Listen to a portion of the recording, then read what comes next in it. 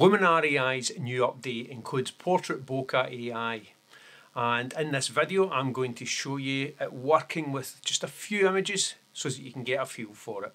So let's dive right in.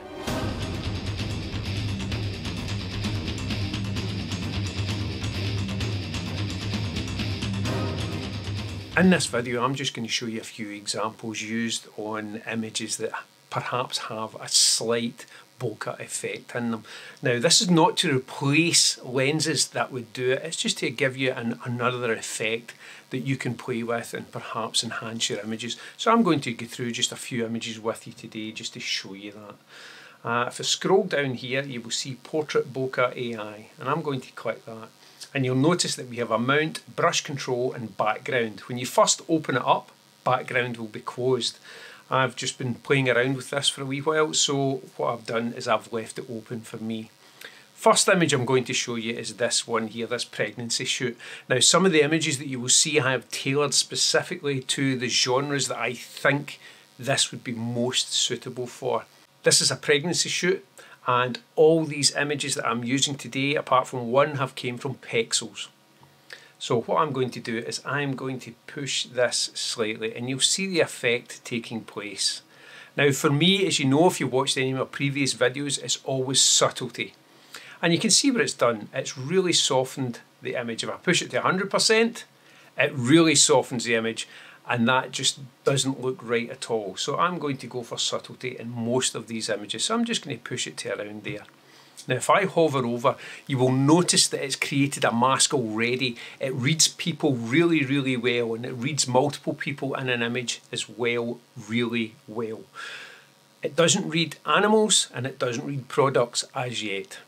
Just to let you know that in case you're thinking of diving in just to try it on that. So you'll notice here that it's also picked up some of the background elements here. So what I'm going to do is defocus them, and I'm going to take the softness right up to 100%, and the softness for that is actually the feather of the brush, just in case you get that mixed up with the softness of the effect you're trying to apply. Opacity, I'm going to take it up to 100% just for the purposes of this video. I'm also going to drop the brush size using the square brackets on my keyboard, and what I'm going to do is choose defocus, and I'm just going to paint in there, and you'll notice that I'm not going onto her hair, or I'm trying not to go into her hair just for this example. If I let that go, you will see that it's defocused that area. Now that's it. That's how quick that was to use. If I show you the before, I'll just close Portrait Bokeh down. So there's the before image, and there's the after. Quick, nice, easy effect, and very simple to do. If I wanted to as well, on top of this, there is another new feature in this. And if I go into local masking, and if I go into textures, so in the new texture selection, it actually gives you images of your textures. So you can go in and choose, and you can see before you apply it roughly what texture you're going to use instead of by title. So I could cycle through all these. I can go in and get more textures, which will take me to Skylim's website, or I can actually add my own. And I can go in to get my custom textures, wherever I've stored them on my hard drive. The next image I'm going to show you is this one, and if I go into edit and I go back up here, you will notice that I've already edited this image, and you can see where the mask has picked it up. And the reason I'm just showing you this one is because I've already applied a template to this, and I applied a template and then I applied the Bokeh AI. For this, the background was slightly soft, so I've just increased the background softness or the bokeh effect in this slightly. So what I'm going to do is I'm going to show you the before and after, and you can see everything that I've used here. I'll go into the edges and the depth correction in the next image. So if I close that down, and if I show you the before and after, that's it before. You can see it still has depth of field in it. It's a soft background, it's been shot that way, but I've increased that slightly using Portrait Bokeh AI. I've also added a template to it, and as I said, you'll notice that I have picked certain images for this. It's because I see this being used more around certain genres. So does it work with groups of people? Yes, it does. And what I'm going to do is, you can see this one shot shallow depth of field as well, but what I'm going to do is I'm just going to push this to 100 just to let you see the effect that you get. And there you have the final effect. So there's the before and the after, before and after. Okay, for this image I'm going to show you how to use some of the depth correction and the edges correction as well.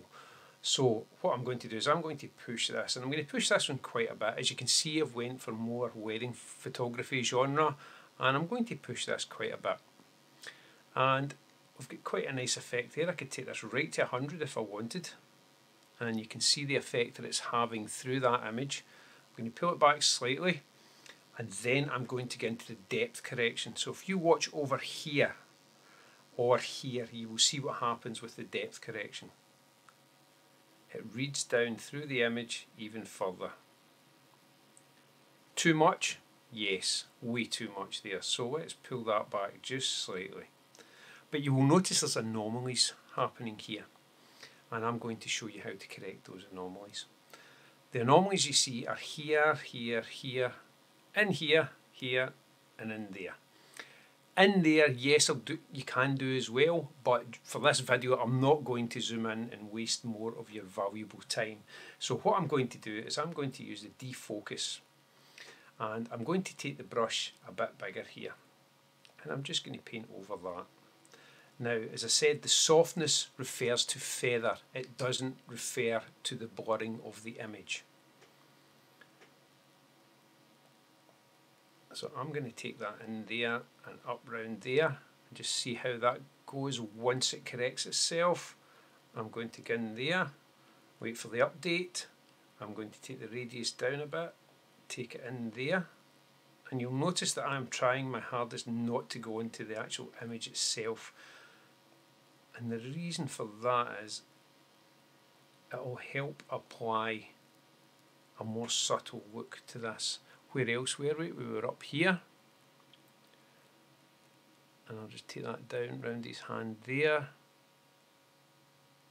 And I'm working quite big, I'm working quite zoomed out. If I make a mistake, I can go back in and focus, and I can just paint back out. Now I'm using the feather to my advantage, or the softness as it says. I'm using that to my advantage here by not painting on the edge, and hopefully that will help you as well. So I want to defocus up here, right, and I need to zoom in. So I'm just using Control and plus on this keyboard, and I want to defocus in here. So I'm going to go in here and just paint. And I'll do this again, as I normally say, quite liberally because of time. And hopefully you'll see that. Now, I've only a couple more images to show you, so hopefully you'll stick around to the end. But by now you should have the idea of this, where it can be used to your advantage and where you would not use it. Now, this does not replace the lens, but not everybody has the facilities or the finances to buy the lenses. So in the meantime, it will actually work well for you, and it will also allow you to practice the effect so that you can see what shooting at a shallow depth of field could bring. And I am just going to go in there. I'll do that one quite quick for you so that I'm not wasting your time here, as I say. And I'll just move up the screen. I'm holding down the space bar to move, and I'll just go in there, down there. You get the idea. So this just lets you see the effects that can be achieved. And you see I'm working in here quite well and quite close. So what I'm going to do is I'm going to do that, and you can see a couple of bits I've missed, but hopefully you'll understand that I can just go in and paint that. And if I want the edges to be softer, what I can do is I can pull the opacity down, and then I can paint in, and that gives you a more subtle blend. So remember, you can do that as well. There we go, and I will just zoom out here. So there you go, there's the before and there's the after. Before and after. And hopefully you can see what it can do to the image. Last couple of examples. And then that's it for this video. One thing that I've found is it works better in contrasty images and also darker portraits. I've found it works really, really nice with them, as you saw with the previous image, the wedding portrait. But this one as well here with the contrast, that red is very contrasty against the background, and it will, the depth map technology in this will separate, and I'll show you this working. If I go up to 100%, you can see the separation there straight away. Now that for me is way too much. That just doesn't work for me. So I'm going to pull that back a bit. And you'll notice that that's a lot better. Now, how quick was that to do? It really, really was quick. Now, there is sometimes when you will be taking an image and you may be out and you're shooting and you forget to open up the aperture. This is how you could recover it. So there we go with that one. The edges correction, I can take that up to 100%. And you'll see it's quite jaggy. So you've got to do everything subtly. The edges correction defaults at 20. So you can play with that slightly, just to about there. And it just shows you it's cut her out near enough perfectly. Now I wanted to see if it would work with every image. And as I said previously, at the beginning of the video, it doesn't work with animals, it doesn't work with products that I've tried anyway.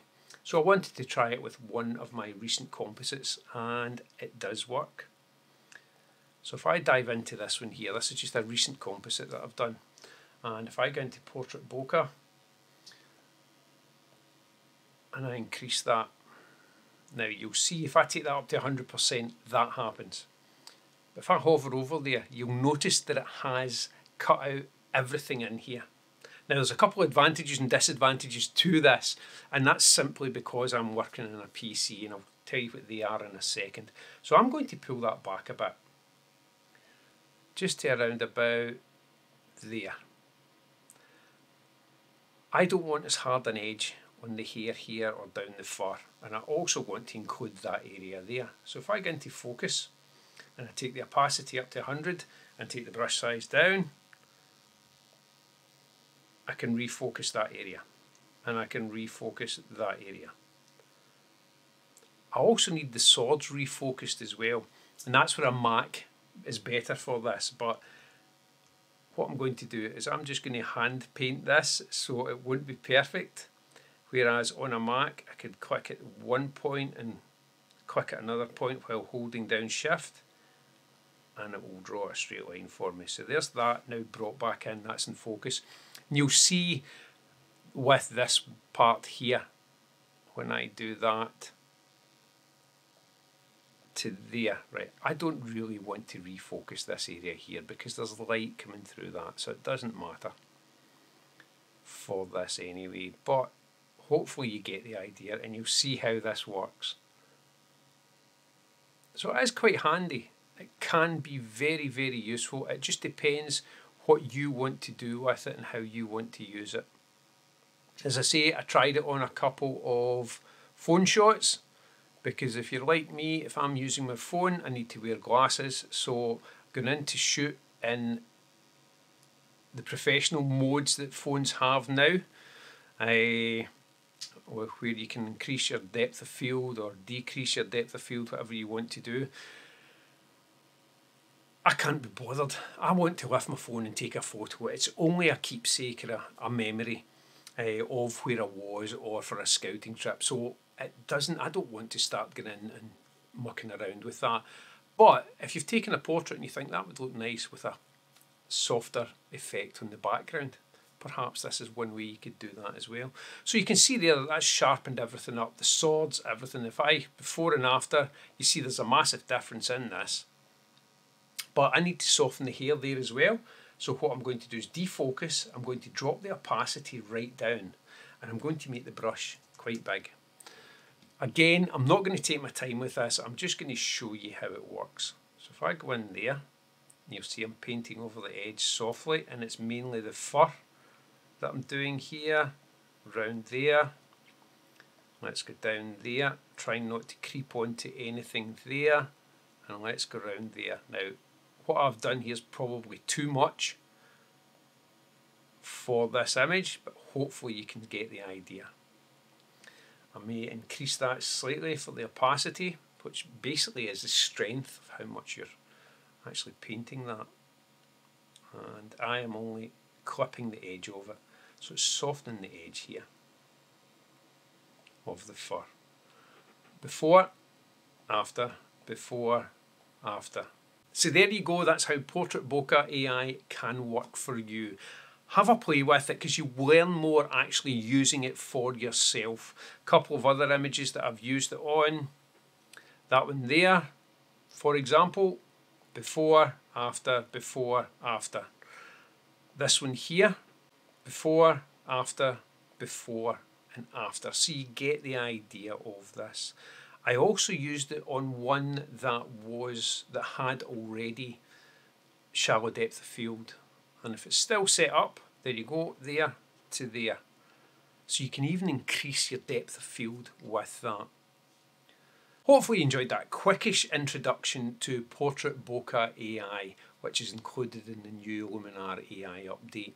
Now, nothing will beat the camera settings and your glass to get the perfect bokeh effect, but this will allow you to play around and perhaps add it to images that you wish you had the bokeh effect on. So it's definitely worth trying out and see where you can take it, where you can use it and where you can't use it, and that's the best thing. Been rather quiet in the channel recently, and that's just due to holidays, family commitments and work commitments, but that will begin to pick up again very, very soon. I've also been gradually working on a series of tutorials based around compositing, so I'll let you know when that will be available. That will be in the future, but I've been working on them just now. If you've enjoyed this video and you've enjoyed this small introduction to Portrait Bokeh AI, please check out the other videos on the channel.